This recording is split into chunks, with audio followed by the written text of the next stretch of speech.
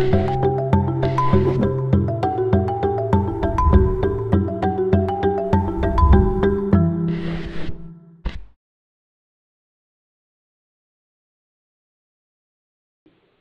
everybody, and welcome to our October LINEA webinar, which has proved to be popular with over 70 people registered for it. My name is Jennifer Schulte, and I am the LINEA Research Fellow. As many of you know, LINEA is the learning initiative on social norms, sexual exploitation and abuse of children and adolescents. We are based at the Gender Violence and Health Centre at the London School of Hygiene and Tropical Medicine. Our aim is to foster the use of a social norm change approach in the primary prevention of sexual exploitation. As part of LINEA activities, we organize webinars every couple of months dealing with diverse aspects of social norms, sexual exploitation, and other forms of gender-based violence. For those of you who are joining us for the first time, you can sign up for the LINEA network, receive future communications about our activities. Good afternoon, welcome once again to this 1400 Virgin Train service to London King's Cross. At linea@lshtm.ac.uk. Also, I would like to let you know that today's webinar will be recorded and posted on our LINEA YouTube channel.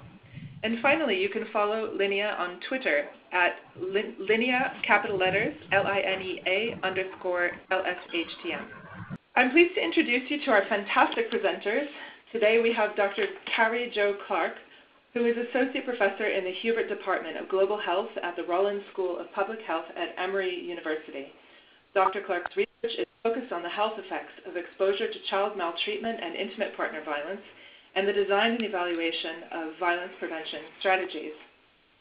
We also have Gemma Ferguson today, who is Technical Advisor at Equal Access, a development communications international non-governmental organization headquartered in San Francisco in the United States. Gemma has a radio production background, having worked as a producer for the BBC, but she has also been working in the field of development communications and communication for social change over the past 12 years. We're very fortunate to have Carrie and Gemma today to share with us their fascinating insights and results from the Change Starts at Home program, intervening on social norms to prevent intimate partner violence against women in Nepal. At the end of the presentation, we will have time for questions and answers, and we will welcome everybody's questions and comments. I will hand over to Carrie and Gemma, and we will get started. Thanks, Jennifer. Hello, everyone. Thanks for joining us today, and also thanks to LINEA for hosting us. My name is Gemma Ferguson, and as Jennifer mentioned, I work for Equal Access International, which is a communication for social change INGO, along with my colleague Dr. Carrie Clark from Emory University. We'll be talking today about Change Starts at Home, which is a 3-year project aimed at preventing intimate partner violence among couples in Nepal. The project's funded by DFID through the South African Medical Research Council as part of DFID's What Works to Prevent Violence Against Women initiative. As research and learning is a huge focus of the What Works initiative, the intervention is also part of a randomized controlled trial, which Carrie will be talking about next.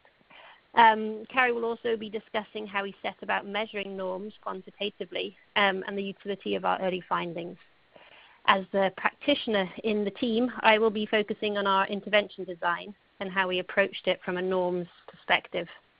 So before I hand over to Carrie, I just wanted to spend a few minutes talking about the context and motivation for the Change Project.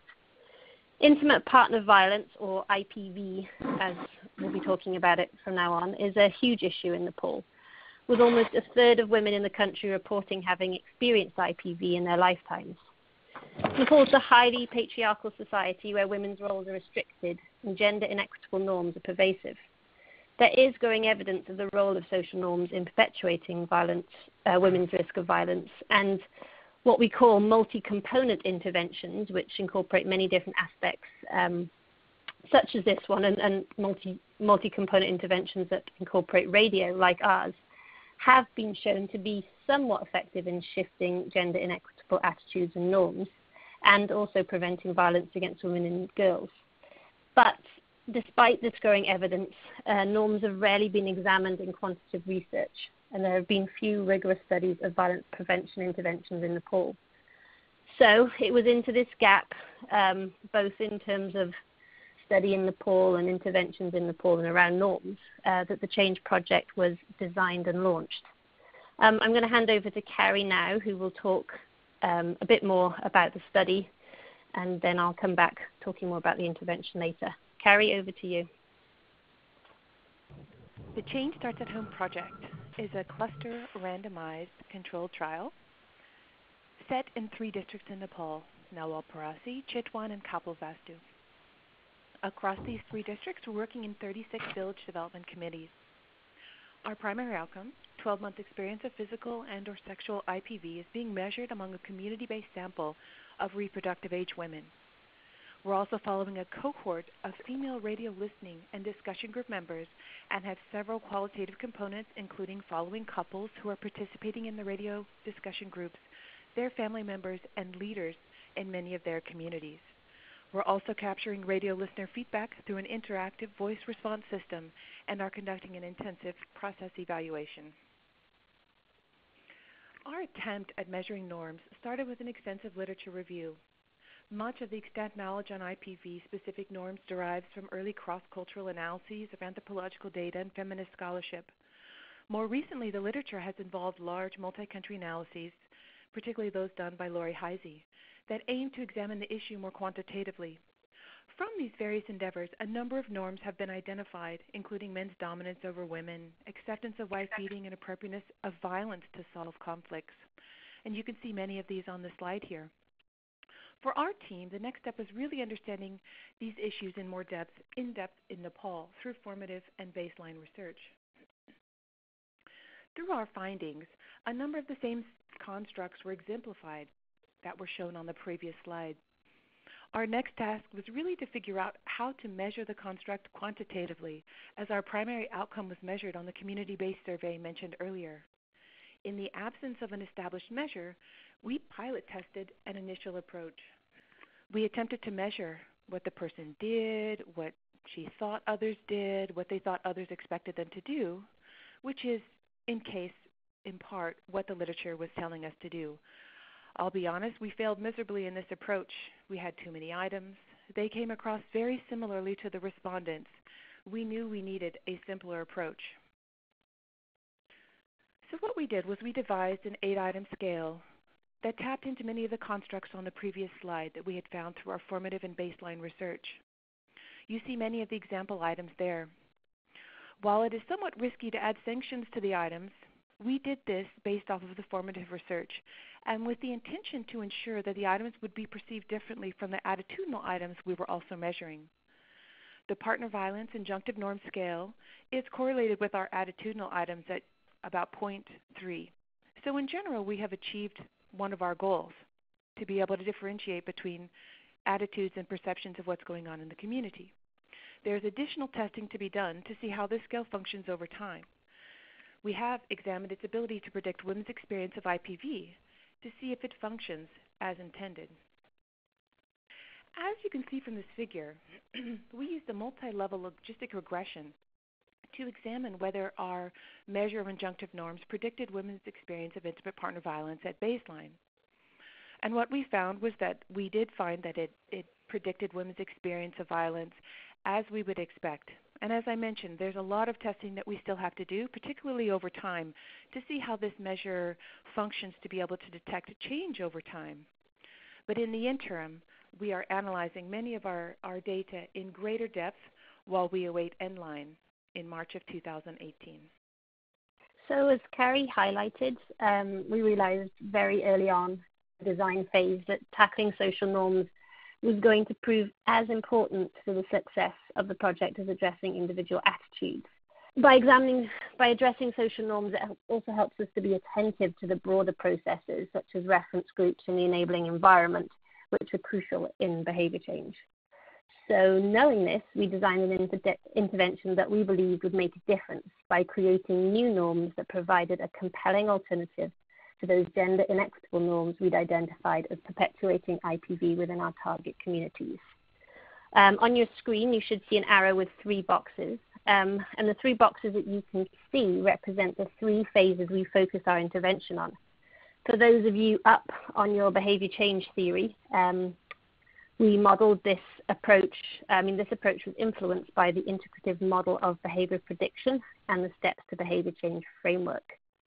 So in short, each phase, which is represented by each of the boxes, represents 3 months of programming. So in total, we did 9 months intervention. The first phase was the critical reflection stage, where we focused on existing norms and beliefs and encouraging critical reflection, offering alternatives, and highlighting their impact on IPV. The second phase targets that really difficult transition from intending to change to actually practicing new norms and behaviors. For this to occur, we focused our programming on a number of key life skills, including empathy, critical thinking, managing emotions, effective communication, handling stress. We felt these were the vital life skills that were needed to enable our listeners to make that transition. For example, not only telling men about sexual consent, but also modeling how that conversation might go and the skills that he would need to employ in order to have that conversation with his wife. And then finally, the third phase supports the adoption and diffusion of new norms and behaviors further out into the community to eventually reach that elusive tipping point where a whole community accepts a new norm. And we've called this the big change approach: beliefs, intention, and go. So the previous slide showed the behind-the-scenes thinking or scaffolding for our intervention, whereas here we see the various components of the intervention itself. Our approach was to target couples, but drawing on the socio-ecological model, we also wanted to address the context within which they existed. So we also included family members, religious leaders, community leaders. We did this through a combined approach of media and community mobilization, which is the approach that Equal Access always takes in our media projects. So the media component was a 39-week edutainment radio program. And alongside that, we also developed a 40-week curriculum that was rolled out through 72 listening and discussion groups across our 3 districts. So each week, the episode that was broadcast across the whole community matched what we were focusing on in our curriculum. Now you can see right in the center of the poster we have the radio, and that's because radio programming was vitally important to us to address norms change, because it allowed us to model new norms where couples were able to practice behaviors considered what might be considered outside the normative, but we showed them as being revered rather than shamed. We were also able to show the personal and collective benefits of couples who became closer and more intimate, highlight supportive reference groups, and show the negative consequences of IPV on a family and community. These are all very sensitive issues that we were dealing with, and so by doing it through a radio program, we were able to address it in a culturally appropriate way, building the trust of our listeners as we went. And in the final phase, which you'll remember was called the go phase, we used real stories of change, and we gathered these partly through having what we call an interactive voice response system, so listeners could call up the program and talk about things that happened to them. But we also launched a Most Understanding Couple campaign, where we asked listeners to tell us why they were Nepal's most understanding couple. We were then able to feature these on the radio, and these real life stories supported the new norms that we were trying to portray. In this third phase also, the listener group members were provided with a toolkit of materials to support their roles as community champions of the new norms and behaviors in their new community. So you can see this in action on the poster, where there's a community film screening, street theatres, and also community dialogues, and all of those were driven by the listener groups. So who were these listener groups? Now, one of the core assumptions of our theory of change was the role of listening and discussion groups in shifting norms by creating a safe, closed environment where group members are encouraged to engage in critical reflection and discussion on the core issues. Here you can see a photograph of one of our male groups, and in each community we recruited 10 couples as our listener and discussion group members. Because of the cultural sensitivities and also some of the sensitive issues that we were discussing, and the need to create a very safe space where dialogue was encouraged, husbands and wives met separately most weeks for 2 hours every week for the entire 40-week duration of the intervention. During a session, groups would listen to the latest broadcast of the radio program, discuss the content, and participate in group and home-based activities focused on the major theme or learning objective of that week. 1 second. Every month, the groups would come together for a couples session, so husbands and wives would meet together, and once every 3 months, they were encouraged to bring a family member for the family session. The sessions were guided by a facilitator who we trained very extensively, and the facilitator followed our curriculum, which included discussion questions, points for reflection, and activities.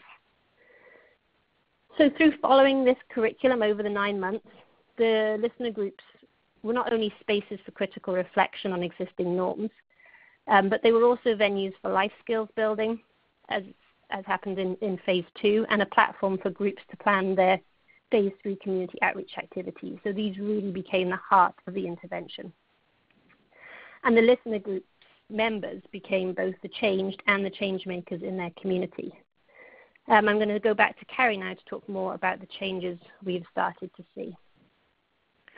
Thanks, Gemma. As this is a randomized controlled trial, we frankly monitored it to death. As you can see from our plan, our monitoring ranged from weekly radio discussion group leader reports to monthly visits to the group to evaluations every 3 months, all the while harvesting stories of change.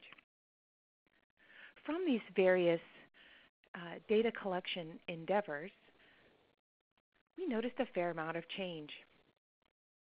Early signs of success, we saw that of the people who started the groups, 93% stayed in till the end of the project, and all but one LDG, Listening and Discussion Group Facilitator, completed the program. As you can see from the bar chart right there, attendance across all of our intervention communities was very high, even amongst men, which is particularly challenging. From these monitoring approaches, we saw changes in communication, decision-making, division of labor, ability and confidence speaking out against IPV, and equally importantly, we've seen evidence that the listening group members and leaders were being recognized as somewhat transformed, and many of the members and leaders have seen themselves gain status in their communities for their roles in the project. Quantitatively, the participants reported change in themselves, their spouse, in the relationship in as little as 12 weeks, which is the end of the first phase of the curriculum, with gains in perceived change over time. Now, while these data are far from perfect, collectively they suggest that change starts at home intervention is a promising approach to behavior and norms change around intimate partner violence. So our intervention finished in March this year. The 9 months was completed. And as Carrie mentioned, we'll be conducting our final end line in March next year. If it is, as we hope, successful, then we've got a few things on our wish list, both in terms of scaling up the program, scaling up program-wise as well as the study side. So from a program's perspective, as I mentioned, we have a 9-month curriculum. We have 9 months of radio programming.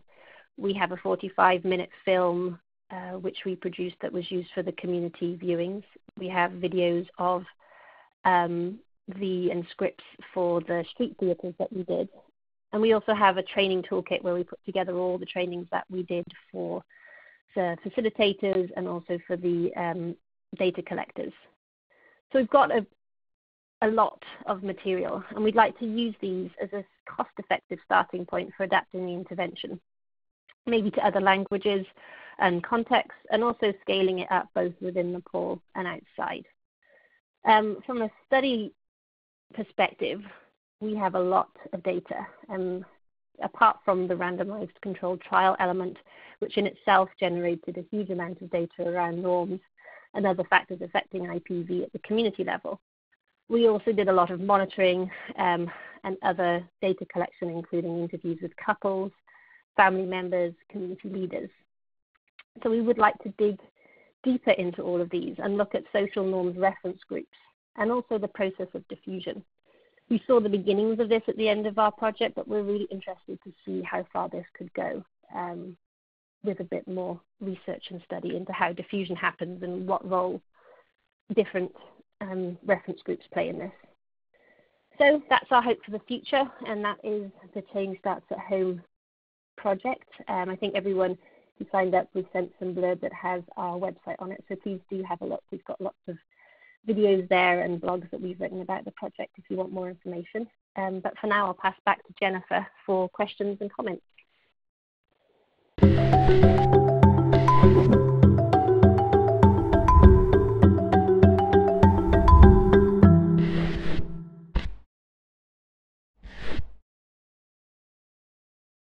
Thank you very much, Carrie and Gemma. As we can see from this rich and insightful presentation, we have heard about an example of the targeted use of social norms for prevention intervention. It's fascinating to hear in particular about their approach to measuring social norms in quantitative research and the use of radio to address gender norms underpinning intimate partner violence in Nepal. Now I would like to turn to the participants. We have a question from Catherine Whitaker. The question is, how did you ensure you were using a community-sensitive design from the start of the project? So over to Carrie and Gemma, please. So I'll take the first stab at that one. I mean, our monitoring played a huge part in that, and our listener groups were also a huge part in that. We had, before launching the intervention, we knew the journey that we wanted to take our listeners on, which was those 3 phases that I showed you in the presentation. But quite how far we could push it, we didn't know when we first started. But what we did was every single week, our listener group members would send back, our listener group facilitators would send back feedback forms, and every 6 weeks we would bring the facilitators together for training and reflection sessions. So that was training them on the next stage of the curriculum and reflecting on how things were going so far. So it was by having this, and as well as that, we also had the interactive voice response, as I mentioned, where listeners were able to call up the radio program. And we had at the beginning, around 500 calls a month, but that increased over the time of the project. So we had a wealth of different voices telling us what they thought of the radio program. But our listener groups were our main litmus test. And through these groups, we realized, for example, one of the things was around kind of talking about sex and sexual consent and sex between couples, which is a very sensitive issue to address, particularly in these kind of districts of Nepal. We had a couple in our radio drama who originally were just a periphery couple, where there was an issue between the husband and wife, and the husband was no longer interested in sexual relations, and the wife didn't know why. And we heard from our listener group members that they really wanted to know what happened to this couple. This was really important, and they were saying that this was getting to the heart of some of the issues that they had and some questions they had around sex and sexual relations within a couple. So based on that, we built out that couple that were only meant to appear in one episode, and we turned them into longer running and reappearing characters, and they turned out to be one of our most popular characters. So at each stage we sort of pushed the boat out a little bit more, and we got the feedback that told us we were on the right track and we were addressing things in a way that that our listeners wanted to hear. But at all times it was very iterative. We never wrote more than a few weeks in advance of where we were in terms of getting our feedback, so we were always able to integrate that into the radio programming. Thank you very much. So another design-related question from Amrendra Srivastava. Were there facilitators for each listener group? Were they trained to handle questions specifically on norms? Yes. So there was a listener group. There was, for the male groups, there was a male facilitator, and the female groups, there was a female facilitator. These were selected from the communities that they lived in and where the groups were based. And we found them through our local NGO partner who, they were people in the community who were maybe teachers or already had a certain role within the community. And we trained them, like I said, every 6 weeks. So it was very intensive training, much more. Equal Access uses the listener group and the facilitator model in most of the projects we do, but with this one we trained them a lot more extensively than usual because we wanted them to be equipped to be able to answer these questions. And so with each training we would go through exercises from the curriculum that was coming up, so that they could see these activities that they were expected to facilitate. They could see them in action, and they could take part in them and see what worked and what didn't work, and were comfortable with the curriculum material. And every 6 weeks was kind of at the beginning and halfway through every single phase of the curriculum, stage of the curriculum. So yes, we did a lot of training on norms, on life skills, on how to handle difficult questions, how to handle sensitive conversations, on violence against women across the board. Thank you. That's very helpful. And a question from Hannah Kim related to outreach strategy. How were you able to market the program and in turn recruit willing participants? I will let Carrie talk about the recruitment on the study side and the ethical considerations that came in there. From the program side, we relied very heavily on our local NGO that we worked with that was very already embedded within the community. They were not based in the center in Kathmandu. They were based out of the districts that we were working in, and we specifically chose them as a group who were kind of embedded and well-known and trusted within the community. So they supported us on the recruitment side of things. And in terms of listeners to the radio program and kind of promoting that side of things, we used our IVR system allows us not only to receive calls but also to send out messages. So we were able to push out messages promoting the radio program to those who had taken part in our original surveys, whose numbers we had and who agreed to receive such information about the radio program. But Carrie can talk a little bit more about the process of recruitment from a study perspective, because that obviously played a big part in this project. So recruitment for intervention participants followed the same inclusion criteria as we have for our community-based sample. The difference being is that in addition to agreeing to take part in the survey, they also had to agree, and their spouse had to agree to participate in the intervention. So this additional pretty significant commitment made our intervention groups, our listening and discussion group members, a little bit different from their community counterparts. They were not really different socio-demographically. They were different in terms of overall the prevalence of intimate partner violence was lower. In the groups, the attitudes were a little bit more egalitarian, and they perceived their communities to be a little bit more egalitarian, but not by too much. In terms of being able to get them to participate, so while additional efforts and investment had to be made, we did try to pick participants to minimize some of the challenges that an individual would face to be able to come to group every week. Because the local NGO was very familiar with the communities that we were working in, they tried to pick members who lived not too far from the proposed place for the listening and discussion group session each week, because travel, many of it happens by bicycle or by foot, so we knew that the participants would not be able to travel miles each week to be able to participate for 40 weeks. So our listening and discussion group members are a little bit different from the community members, the broader community members, but not by leaps and bounds.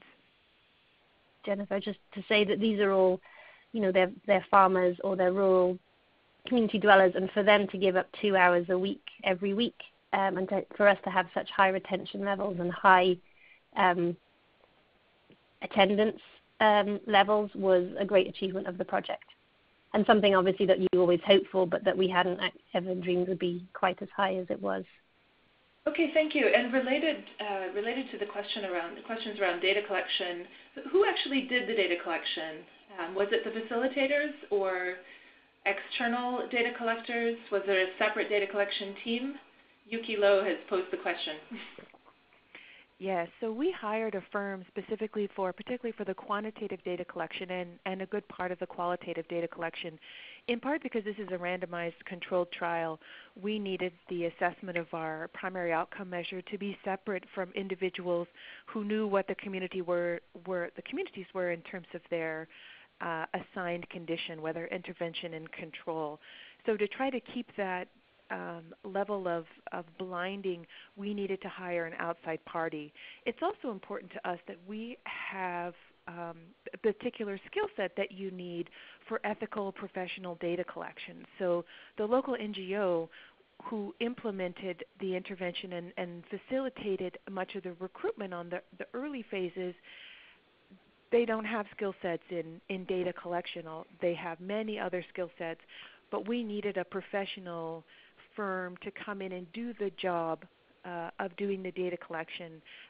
We also picked a firm that had prior experience conducting surveys and qualitative research on intimate partner violence or other forms of violence, because it's one thing to be a professional data collector, it's another to have that perspective, the sensitivity, and the understanding of the safety protocols that we have to go through and why we follow those through and how to respond to someone who discloses.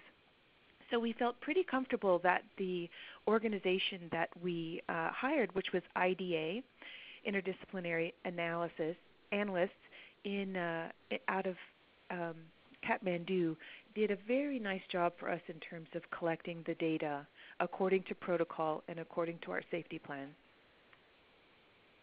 Okay, great. And also related, what methods and tools are being used to measure prevalence of IPV in the community? What would you say are some of the pros and cons of the chosen approach?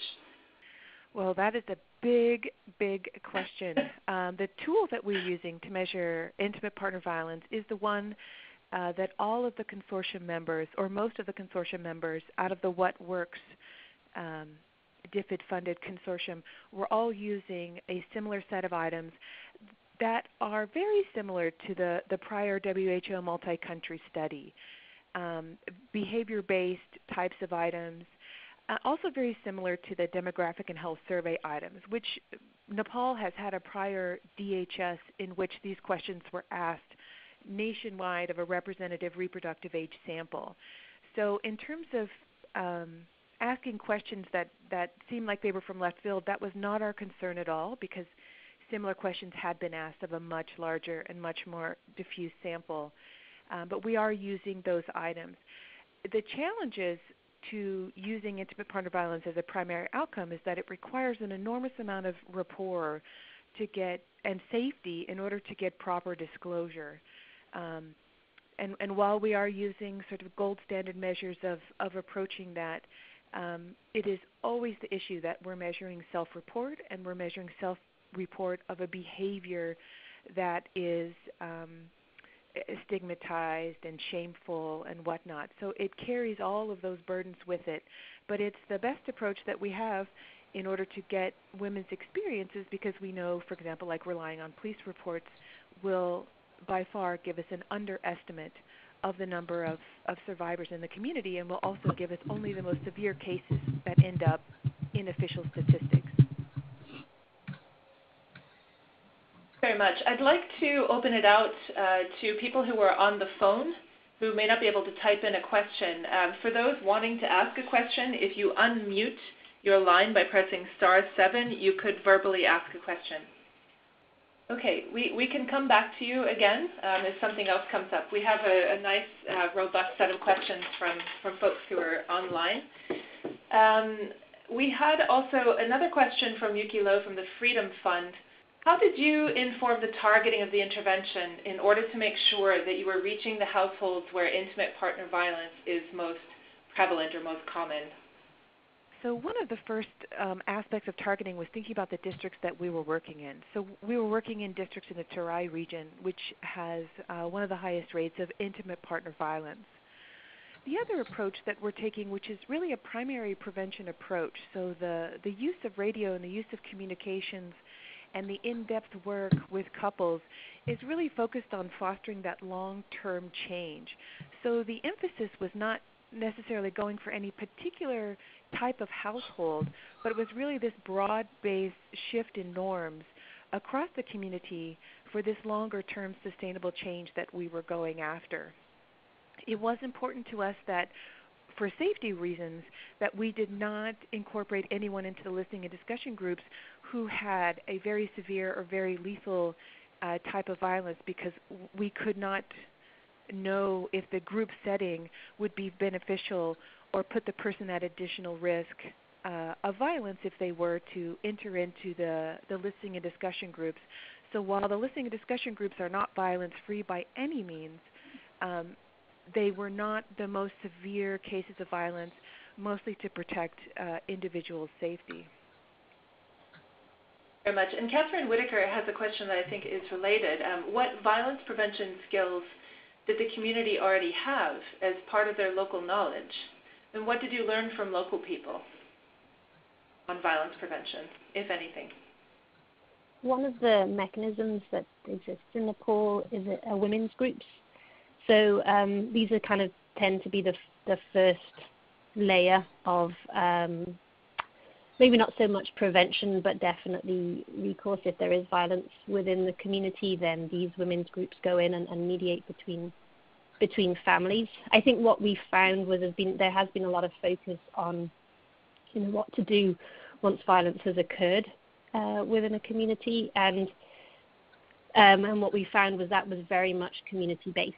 Very few people went to anybody outside of the community, didn't really use the mechanisms and the services, the police or other legal mechanisms that were available, but kind of turned to their community members.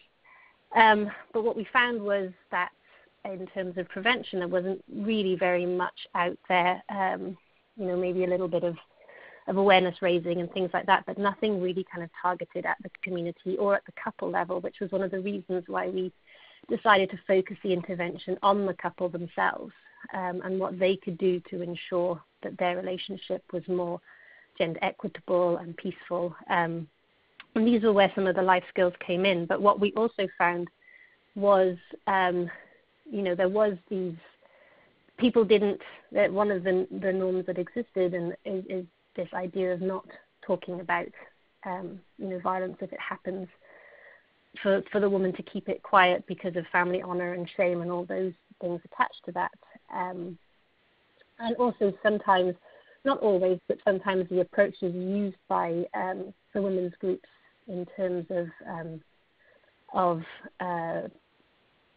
stopping the violence was maybe not particularly victim-led. It didn't have the woman at the heart of it. It could be a situation that the woman herself was not comfortable with. So some of these skills that we were encouraging, partly for the couples, good communication, listening skills, empathy, were also useful for these wider community groups to draw on, and was also kind of letting the community know that they were, a great first response. But if they were to do that, there was particular ways that they could support women more actively, both to stop violence occurring in the first place and also to intervene once violence had occurred. Thank you. And within the listener groups specifically, how were disclosures of intimate partner violence dealt with? Were they dealt with within the group? Were they reported to law enforcement agencies? Were those who disclosed provided information, counseling? How were disclosures handled? So I'll jump in first, particularly with our research protocol. But the safety plan, and this I think speaks to the previous question as well, was really first and foremost to understand what resources were available in the districts, informal and formal resources that could be brought to bear to make sure that we were creating a safe and responsive environment. And so we had, during the project, we had access to counselors as backup, and that were prepared to be on site as needed throughout the process. On-site services were not needed at all through the intervention or the data collection. And there were a few referrals and calls to the psychosocial resources and counseling that we had on offer. So everyone in the groups, and especially the LDG leader, understood the approach to take if someone were to disclose. So we have a very protocolized way they were to, if the utterance was getting very private and whatnot, they were to move to a place to have that private conversation and allow the group to continue to the extent possible. We also know that the group environment can be a wonderfully supportive first response if the person doesn't need or need that initial phase of privacy. Often in these small communities where everyone kind of knows everyone's business, whatever's being said is not particularly surprising, but we do have a protocol to move over to a private space when at all possible. And part of that was also choosing a place like a school, a community center, or someone's home that had multiple rooms or a field where some degree of privacy would be possible. But the leaders and everyone was made aware of resources that could be brought to bear immediately and on a longer-term basis if they needed some support for their situation. Okay, that's very helpful. And did the evaluation measures include some concerning emotional and psychological violence? And what did you learn about these forms of violence related to IPV? So yes, so we measured economic abuse, emotional abuse. In addition to these other forms of abuse, we also measured abuse from in-laws. And many of it is what you see in the literature. There's a large overlap in psychological and physical abuse. Economic abuse was not as prevalent as the other forms of abuse, as we might have expected a little bit more of that in terms of sort of women's status and whatnot. But the items that we used were very similar to the WHO items, the WHO multi-country items, and the economic coercion items were from the multi-country study on men in the Asian Pacific. Okay, so we have a number of different questions that relate to program monitoring or to sustainability and then scale up. In terms of program monitoring, how, were the radio program listeners the only ones who participated in program monitoring data collection, or did you also engage those who are not part of the listener group, so trying to get at some of that diffusion beyond the listener group? And how far were you able to see any kind of outcomes or impacts, even just qualitatively, without listeners actively engaged in discussions afterwards? That was a long question. We just wonder about the measurement challenges of monitoring, program monitoring for participants, and then that diffusion effect that we hope to see in social norm change over time among non-participants. Okay, Gemma, I can take, I would say, part of this, and you may or may not have want to chime in. So the monitoring was a multi-pronged approach. Gemma had mentioned that the radio listener feedback through this interactive voice response was one way to get feedback from people who are hearing the radio that may or may not have anything to do with any of our particular study communities, since we have very little control over where those radio waves go. So there was that active attempt to get that feedback from listeners in a way that was separate from our listening and discussion group members.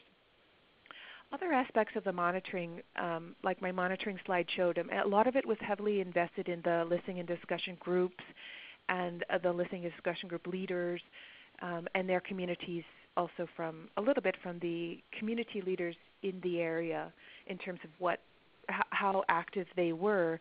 But in addition to this sort of intervention-heavy focused monitoring, we also have on our community surveys, which go to this random selection of reproductive age women in the communities, we are asking them their exposure and response to the different types of activities, the community engagement activities and whatnot. So did they see a community theater? Did they listen to the radio? How frequently did they listen or see these various events? And we also ask who they spoke to about these, if they spoke to anyone, friends, family, about the activity after the fact. So we are trying to monitor that as part of the survey, trying to pick up from the community members who's listening, who's not, and if they are listening or they are participating, who are they speaking to? I think some of the monitoring data, especially the qualitative, is also picking up on some outward-oriented types of not just activities that were held. which is really like the outputs, but thinking about how people are being received in the community and how the activities are being received in the community, particularly the community engagement activities like the film showing, the theater, the various activities that the LDG members put on in their communities in collaboration with their leaders where that was available. And we have some data from how many people showed up at the activities and what they thought of it in terms of some basic monitoring in that respect. Do we have as much monitoring on the diffusion process as we would like? I don't think so. We are currently searching for funds to do a deep dive into the data that we have, but also to prospectively trace this change into the community as a next step onto this process. So while we tried to measure every aspect, as always, we ran into limitations in terms of what possibly we could measure with the amount of resources, particularly personnel and capacities that we had to work with. Yeah, I think Carrie's pretty much covered everything there. I think the only other approach that we used to capture views from those who were maybe listening to the radio program but not taking part in the listener groups was at the end of every phase we sent out IVR surveys. So we would send one out to the listener group members, and then we would send another out to just a random selection of people from our database. And at the beginning of that, the first question would be, do you listen to the radio program, yes or no? And if yes, it would take them through to a number of questions. And at the end of each phase, the questions were to check where everybody was on that kind of arc of change that we were hoping. So at the end of the first 3 months, we asked questions around changes in norms or their understanding of norms and beliefs over the last 3 months. In the next phase, we talked about any skills or new life skills that they'd acquired. And in the last one, we asked about their confidence in intervening within the community or taking steps out within the community or talking more widely on the issue of IPV with others in their community. So in that way, we were able to, with all of the kind of caveats that come with that sort of data, we were able to capture some idea of the fact, the difference between listener groups, listeners and non-listeners. And of course, being an RCT in our control groups, they were exposed to just the radio program. So when we do get our final end-line data, we should also have data of those that were in communities that just got the radio program and nothing else as a comparative. Along the lines of questions around disaggregation, will you be disaggregating the findings by age? Rachel Marcus has shared that question and the comment that it would be great to know if there are differences in the ways that adolescents, young women, older women experience IPV, and whether the project is impacted on different age groups in different ways. So we have some sub-analyses that are not, I'll just put it right out there, not fully powered. But we did set out in our protocol manuscript that we would be looking in the qualitative and in the quantitative data for signs of potential moderators. One of them, age, caste, ethnicity is another. We're going to be looking very exploratorily at potential district differences, since we know that one of our districts is socioculturally a bit different from the others. So there's a number of potential planned sub-analyses, subgroup analyses that we will be performing, but all of them will be more of the exploratory nature, in part because we are not powered to do so, but also because we wanted to leave ourselves open to allowing the qualitative data to speak as loudly as it could, since while it is not as numerous as the quantitative, it has been incredibly powerful to help us understand what's going on. And so we wanted to not presuppose all of the potential subgroups that might be relevant, but to leave ourselves open to those potential possibilities in an exploratory framework. Great, thank you. Could you just quickly talk a little bit about the rationale for a 39-week intervention? If you saw changes as early as 12 weeks, do you think the intervention could possibly be shortened in the interest of rolling it out further? It's a question from Claire Howcroft. So the rationale behind 39 weeks was largely dictated by us being part of a 3-year project where you needed to have the study component and the RCT element of it, and also the having to have a third measurement 1 year after the end of the intervention. So there were kind of limitations on the length of the project, and from a media perspective, the longer the intervention, the more change you are going to be able to see, because we were launching a radio program from kind of scratch, from cold, and nobody had it's not like you're using existing radio vehicle that already has the trust of the listeners. So we did have to build up our listener base. We had to kind of gain the trust of our listeners, and from a purely media perspective, I think 9 months is probably the very shortest you could do if you wanted to have a radio program affecting change at a community level. But yes, it was very interesting to see changes that were happening at different points during the intervention, and to see it as early as the first 3 months. I think those first 3 months had a massive impact, particularly on the listener group members, in terms of rethinking and critically analyzing some of the norms and beliefs that they had sort of just accepted previously. So there is potential for kind of taking, and also because the intervention was divided into those very 3 distinct phases, there is potential on a smaller scale, and then particularly if you're working with groups, that you could use, you could tailor and pick and choose parts of the intervention if you wanted to just address certain elements that we were going for. You wouldn't need to go through the full 9 months.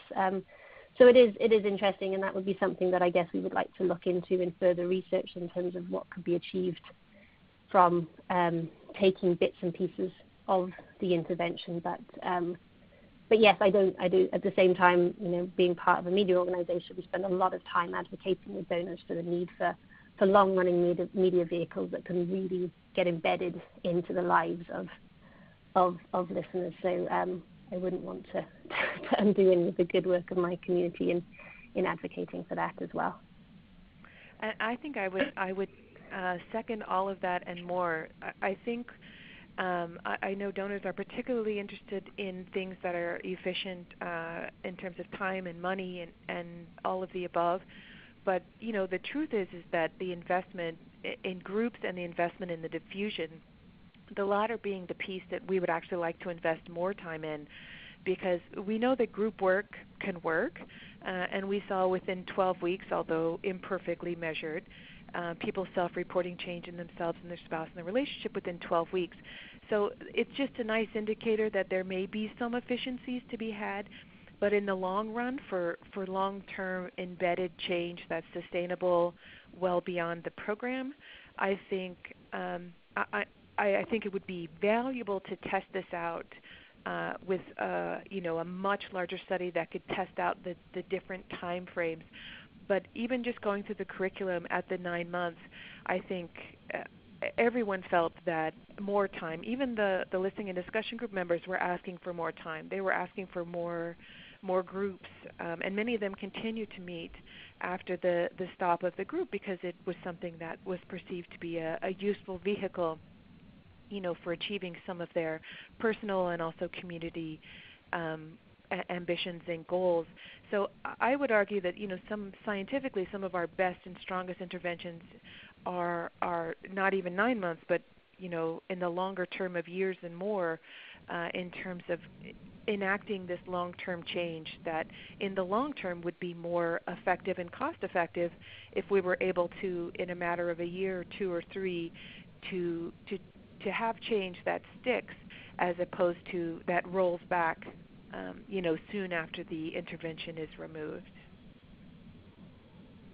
Okay, thank you very much. We're coming up, but we just have one last minute. So Carrie and Gemma, in this last minute, could you just talk a little bit for us about your thoughts on what does sustainability look like in a context of political turmoil, and one last thing, if you have any final thought to share on how do you protect participants in this kind of intervention when you're communicating out your research? Okay, I'll take a stab at the first one, although that's quite a broad question, but a very interesting one. I think from our perspective, the key is community-led and community ownership. As Carrie mentioned, a lot of the groups are continuing to meet even after the intervention ended. We did a lot of work we haven't talked here much about what we did with religious and community leaders, but we included them in the intervention and then connected them with the listener groups. So we tried to create connections at the community level. So you have with the general community and the listener groups, with the listener groups and the religious and community leaders, bringing in family members, bringing in the facilitators who again often have more active roles in their community as either local government officials or teachers or things like that. So what we tried to create at the very local level was a network that would sustain whatever momentum we could start with the programming. And what we saw was that this was all being activated, and the groups were inspired to continue having these conversations with people in their communities. Family members were taking a very big interest in what was happening to the couples. Religious leaders pledged their support. And so by doing all of this, we hope to kind of create something that could continue without us intervening anymore, and us just sort of being the catalyst for that change and momentum to continue at a community level. And I think, with during the process of this intervention, we did, we struggled with different political changes in Nepal, and also with oil fuel prices and various different things, which meant that as an organization based in Kathmandu, sometimes it wasn't always possible for us to go and visit our field sites. So we put a lot of faith in our local partner, and we put a lot of faith and a lot of training and a lot of our kind of efforts into the facilitators as people who could really keep this going after the end of the intervention. And everything that we created, we also passed on to the communities to use as they wanted to. Well, Carrie, any last thoughts about the protection of identities and privacy of participants when you're communicating out about research? Yes, I was going to just quickly jump in, try not to get us over time too much. But this, I think, was a nice place, sort of a junction where the academic and the communications realm sort of met, and I think in a mutually beneficial way, because the research brings in enormous protocols and safety protections, and anonymizing data, summarizing data, aggregating data, the usual sort of ways that you make sure that stories are not identifying, that text is not identifying, and that things are summarized to a degree that you're not highlighting a particular person's case. On the other hand, there's real value in people seeing and using their stories, which is, oftentimes these very moving stories, like the most understanding couple and whatnot, which is on the positive side, but it's also, thinking about change and how some of these individuals change, and being able to document their stories and to infuse the programming in an ethical way with the learnings that we're seeing about how people are receiving the material. So this really required a degree of understanding about how data was going to be used, a lot of foresight and thought and group work about how data are collected and then how they're used or anonymized, and also giving the participants who are lending their voice, who are lending their stories, full control over whether or not their stories end up, anonymized or in their own voice and their own, with their own identity. So I think this pairing of the two, the comms and the research, really created an opportunity for people to use their data, their own voice, to the extent that they wanted it to be theirs, but also for the most part things were anonymized and summarized in a way that people were not identifiable. Thank you so much, Carrie. We'll have to leave it there for now. I want to thank the presenters and all of our participants. Thank you so much for your interesting questions. We hope that today's webinar has provided a lot of food for thought. Let's continue the conversation in future LINEA webinars and events. Take care and bye for now.